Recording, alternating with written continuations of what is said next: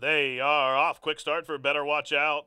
Also quick into stride, Shakes Creek's Box of Chocolates. Now from between horses, Saturday Tryst. As they leave that chute and they straighten up the main course. It's Saturday Tryst, shows the way, pressed up to the outside by Box of Chocolates. Now from the inside, Uber Kirk's away in the third position as they continue to race up the backside.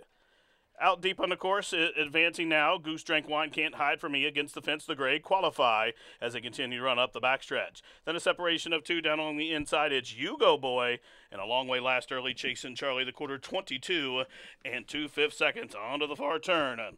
It's Saturday Tryst. Box of Chocolates ratchets it up the pressure to the outside. From between horses now, Goose Drank Wine starts to pick his way through the pack, taking the overland route here. It is Can't Hide From Me as they continue to race around the turn. Half mile 45 and 2/5 seconds. Box of Chocolates will whip them in as they race to the top of the home stretch. Box of Chocolates comes roaring off the turn.